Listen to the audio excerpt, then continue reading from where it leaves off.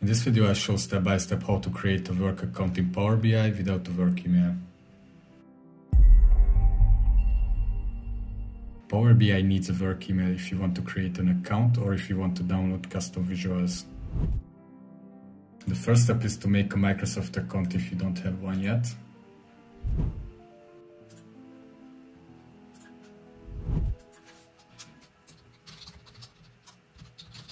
I created a Gmail account just to show this.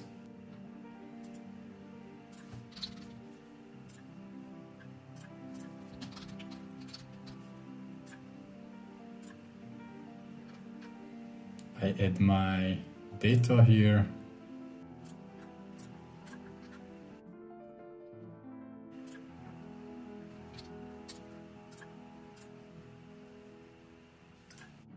I verify the code.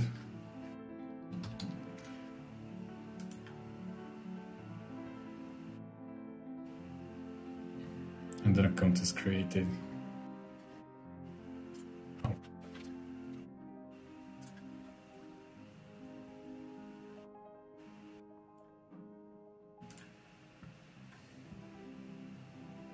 As the next step, you have to create an Azure database account.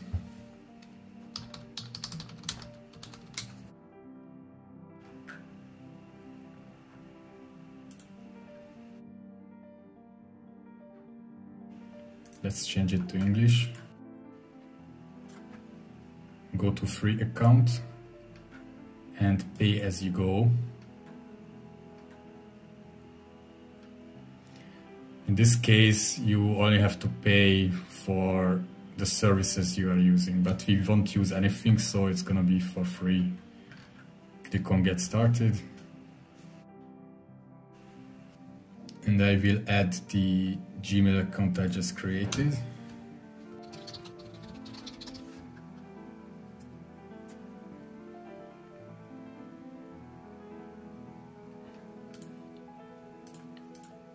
And select my country.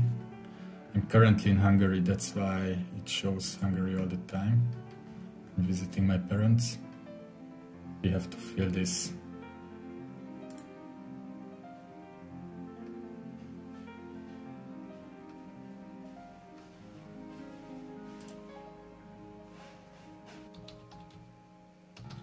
I got the code on my phone and verify the code first, and you can click next.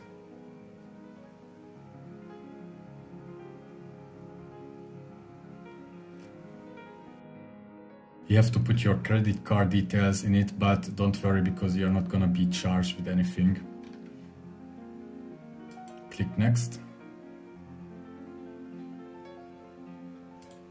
Okay, then go to Add Technical Support and select No Technical Support and click Sign Up.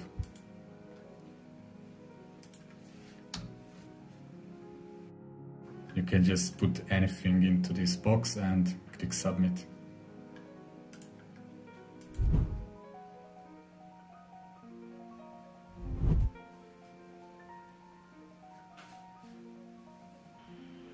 Once you created your account, you have to sign in with it.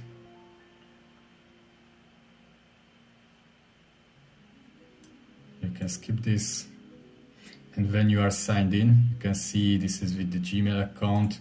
Search for Azure Active Directory.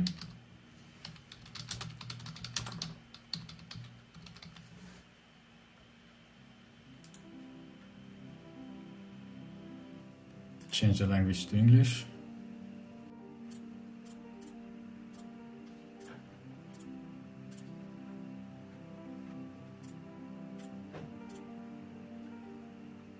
Go back to the Azure directory, manage tenants,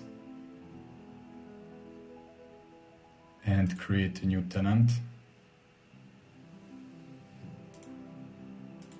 You can put in any name you want. I will just put in my name.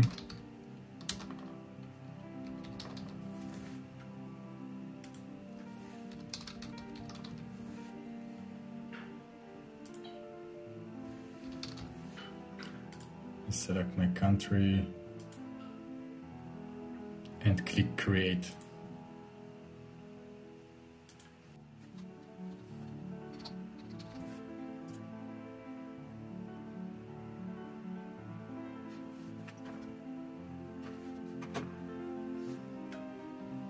Okay, the tenant creation was successful.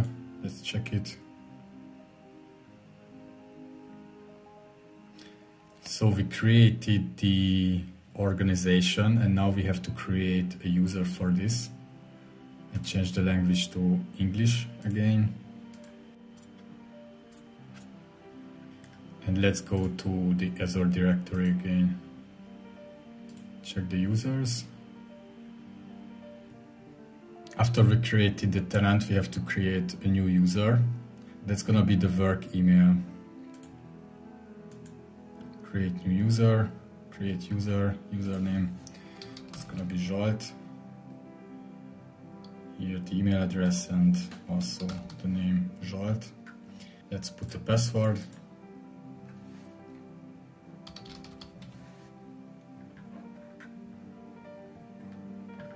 And click create.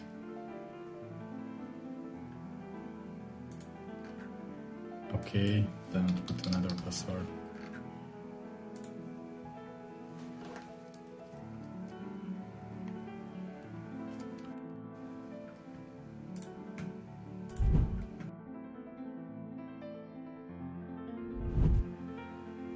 And you can see the user is here.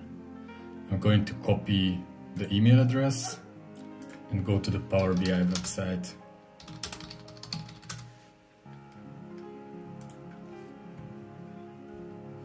Try 3 and put this account here. Put the password.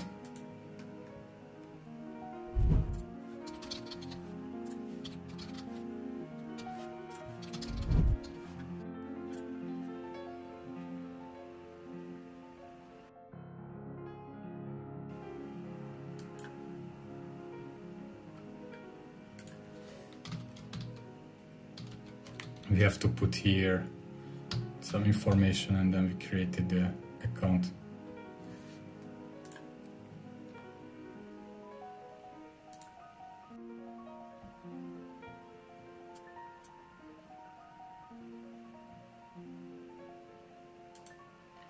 So there you go. And now you can use this email address also to download custom visuals.